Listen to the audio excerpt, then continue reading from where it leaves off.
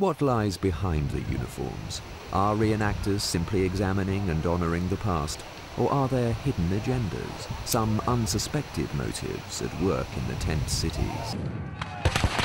The wonderful thing about reenactment is it's a hobby that's open to everybody. You'll find in a reenactment unit every conceivable type of person and social strata, from doctors to dustmen, male and female, all ages. It doesn't matter. There is no such thing as a typical reenactor. And there's no typical reason for becoming a reenactor in the first place. A very good friend of mine, who's French, and has since gone back to France, enticed me to go along to a society that he was a member of. Somebody put a sword in my hand and showed me how to use it, and it was like an extension of my arm. And from then on, I was addicted. Both of my grandfathers served in the First World War, and I wanted to know more about what they must have experienced. I don't know, maybe I've always wanted to be a soldier and never got there in reality, and this is the next best thing, I guess. For me, it's the style of the ladies' dresses. Because I'm an extrovert to start with, anyway. I'm a show-off, I'm a big head, and I can be whatever I want to be. I can be Kachinawa from the Indian tribe. I can be John Wayne if I want to be John Wayne. I can be Davy Crockett if I want to be Davy Crockett.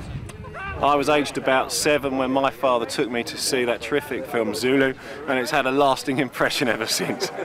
I've always enjoyed history, and I decided to take it a step further and try living it for myself, and it's thoroughly enjoyable. The growing, you might call it a cult of reenactment, of living history, I think tells us something very, very interesting about the kind of people we are. It's almost more interesting in terms of reflecting it on ourselves.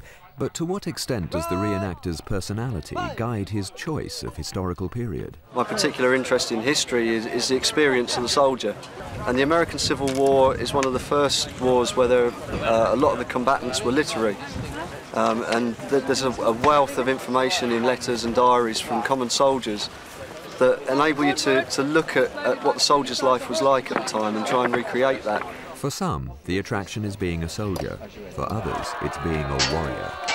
There's no rigid structure as to what you do on the battlefield. Your rank within the society does not correspond with what you do on the battlefield. We don't go marching about and have drill and things. Some people like the uniforms and the real flashy Napoleonic and later stuff, where it's all gorgeous, it's sort of gold lace and things everywhere.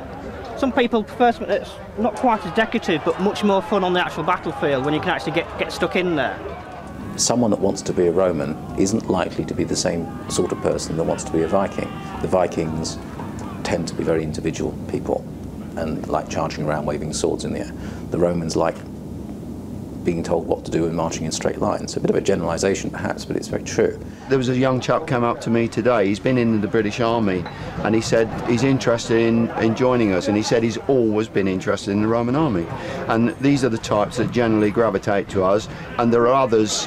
I mean, we don't fight. There's no way that we can fight as the Romans did with these things. So these are the guys going into these other periods. Perhaps they just like to mix it a bit. They like to get into fight situations. Most of the other periods, most people stand around decorously with either an 18-foot long stick, which they're not allowed to hit people with, or with a metal tube that goes bang.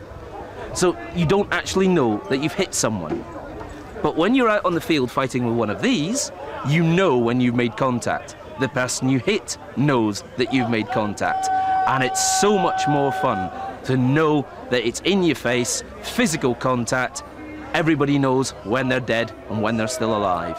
But I could no way consider medieval or Saxon or Viking or anything like that. That just does not appeal to me. The people that choose to be Germans and the people that choose to be Americans and people that choose to be British all take on the national traits in a curious way. We do private mock battles for our own enjoyment, so we get a chance to try out tactics the way they would have been used. And the Germans, by and large, will be very methodical and work out their attack and then be very efficient going into the attack and taking it that way. A very typical German trait. The Americans, on the other hand, will mass and charge with as much firepower as they can muster and try and overpower anybody in their way. Whereas we Brits are quite happy to sit back with a cup of tea and wait for it all to be over and then go and clean up. The American Civil War attracts the largest single group in British reenacting. So what is the attraction in this period and in the history of another nation? It's extraordinary that here, at this event today, more than half of the reenactors are American Civil War reenactors. How has that come to be? The answer that I've been getting when I ask these people this question is people get into it because they become interested in American culture. They become interested in rhythm and blues or bluegrass, so they become interested in the music and the culture, and then they kind of go back in time, or cowboys and westerns and things like that, and from there they go to the American Civil War. It started as cowboys. We run a western club. We've always been cowboy fanatics, you know what I mean? The old west and all this sort of thing, and this is just an offshoot of it, you know. Yeah. Basically, this is moving up, you're getting older and moving up to it, you know. I come from the south of England, so I always favoured the Confederates. No, I've never actually been to the States. Basically, I spend too much money on importing the stuff from the States. When you're very young, it's watching some of the films and seeing the old westerns, the old-time westerns, and it's the thought of wearing maybe a gun rig and a six-shooter and running around the woods shooting one another like we used to do when we were so high. And then you just grow and mature with it.